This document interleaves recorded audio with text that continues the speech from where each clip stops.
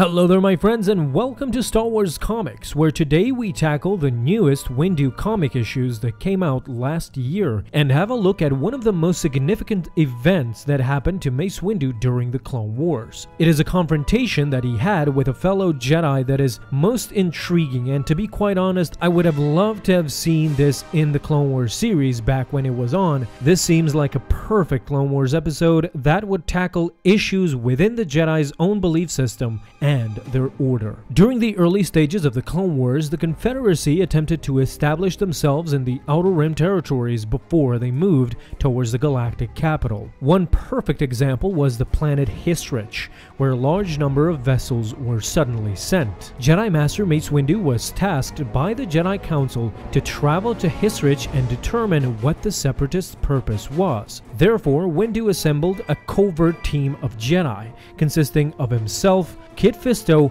Proset Dibs, and Risa Mano. While investigating, they came upon the real reason for the Separatist interest in this particular planet: to mine the planet for its energy resources, the amount of which could turn the war in the Separatists' favor. While the first two comics are mostly about the Jedi discovering the truth while fighting the Separatist droids and a mercenary droid, for the purposes of this video we will jump to issue number 3, where it all comes together. At this point, Master Dibs had already made up his mind that in this war, the Republic, the Jedi, and the Separatists are one and the same. After seeing what the Separatists are doing in this planet and what the Republic then intends to do, gives him a firm belief that the Jedi should have never agreed to this war. He accuses Windu and the others that this is not for freedom, but this is a power grab, that the Council fights for themselves and not peace. After countless of accusations, Mace Windu, with an amused face, simply asks Dibs, "Are you finished?"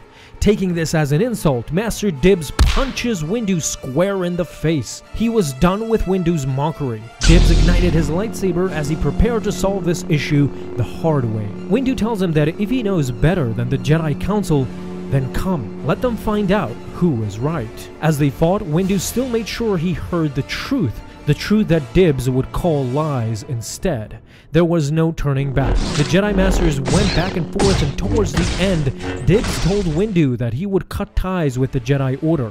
He would now forge his own path. It was hard for Windu to hear that the fellow Jedi would now be a deserter. However, in the end, Mace Windu took Dibs down by using the Force and pointed his purple lightsaber at the Jedi Master, prepared to finish him. At that moment, he would recollect his young and eager days, where his master would stop him from killing a false Jedi prophet. Those words from the past stopped him from doing the same thing he was tempted to do now.